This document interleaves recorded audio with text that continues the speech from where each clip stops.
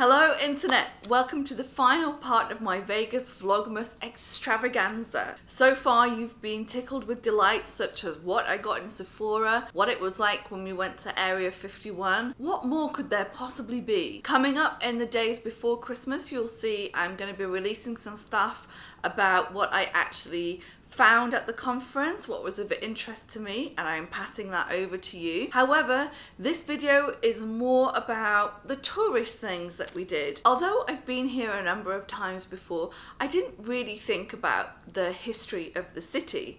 I just thought, yeah, it's Vegas, you know, famous for, you know, movies like The Hangover, things like that. It's just a stupid party town, and the only reason why I would come here was because of the conference.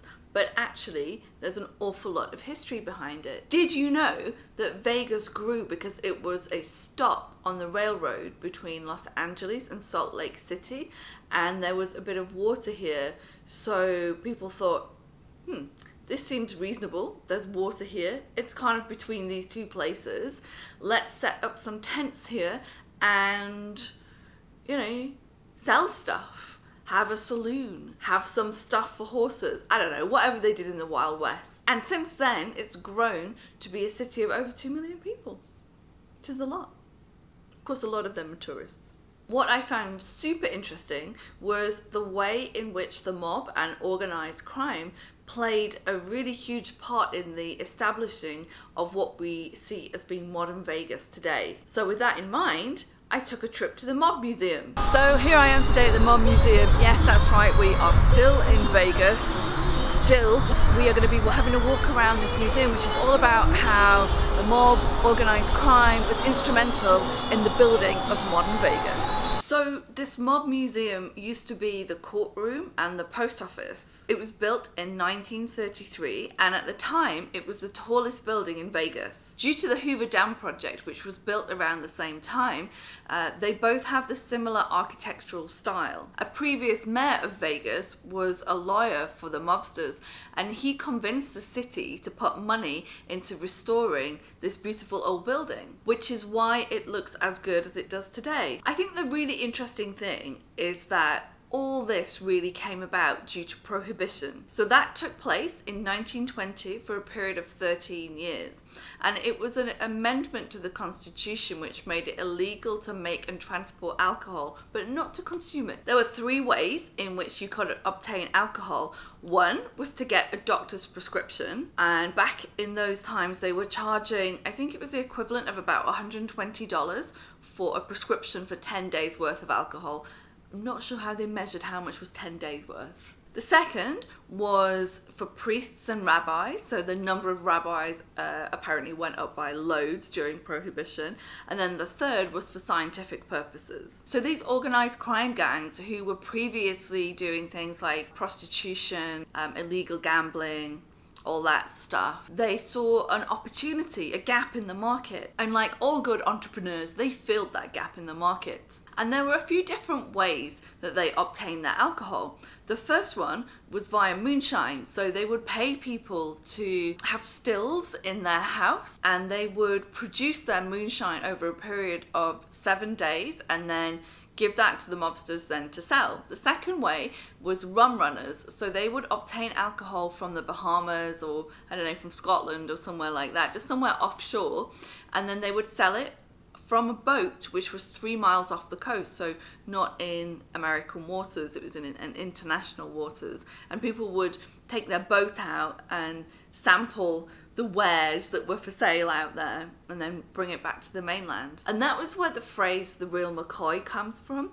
because there was a man called William McCoy who took pride in not further diluting or adulterating the alcohol that he was selling. The third way was by bootlegging, which basically means the same thing, but by smuggling it in over land rather than water. And there was a lot of money involved in selling this illegal alcohol to people during Prohibition. In fact, Al Capone at one point was making $2 million per week, which back then, in the 1930s, I mean, it's an insane amount of money now, but back then it was a super insane amount of money. So they had all this money, these mobsters, and then when alcohol became legal again, there was another amendment. They, I guess, weren't too worried because at that point they'd already started to invest in other businesses to try and legitimize their money. So the early casinos were owned and operated by the mob. So until 1931, gambling was actually illegal in Las Vegas, but a lot of it was going on due to all the stuff going on with the mobsters at that time. And then the state realized that it could actually be quite profitable for them to get involved. Now, when you go to Fremont Street, you'll see that above you, there's a whole bunch of lights and there's like a big canopy over it. In fact, we do have some footage of that later on in this video. After the war, there were a bunch of other new casinos which opened up around the same area, such as the Frontier.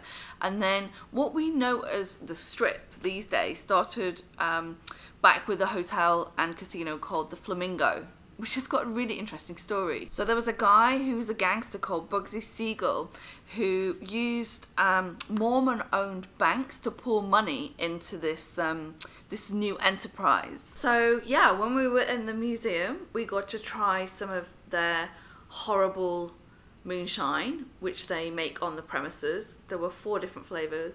Cannot tell you the difference between the 4. They were all equally vile. We also did this really cool crime lab thing where, I don't know, you just kind of pretending to be into forensics. And we also got to shoot some air guns, but I couldn't take any footage of that, so sorry.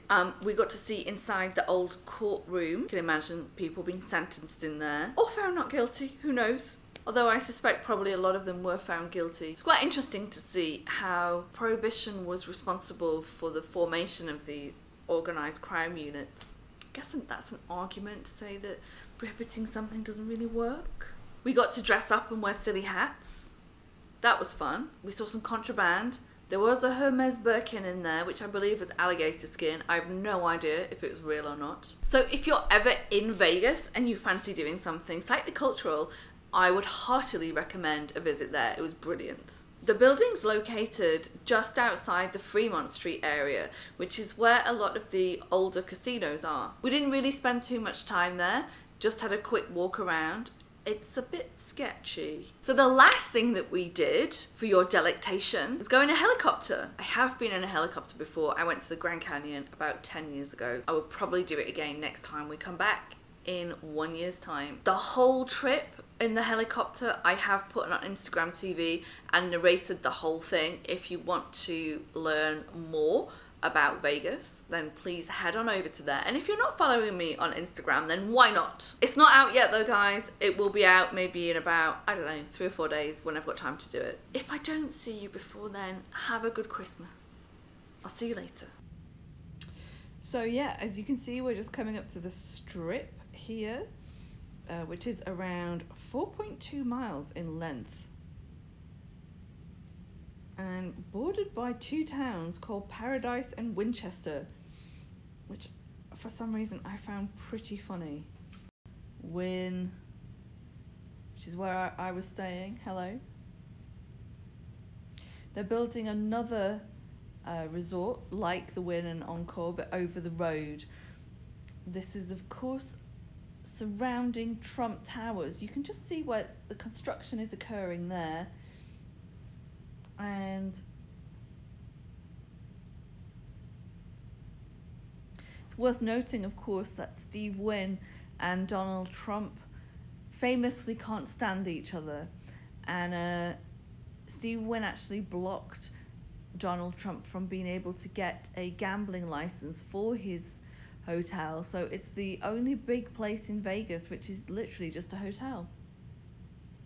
Okay, so we're just coming up to do a very close flyby of the stratosphere.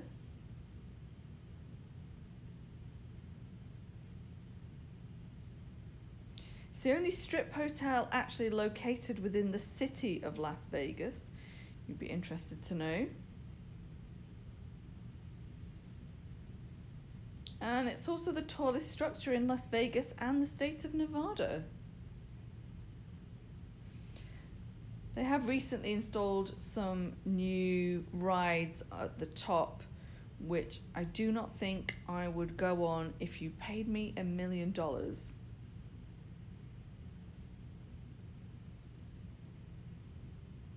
Woo! Close up and personal.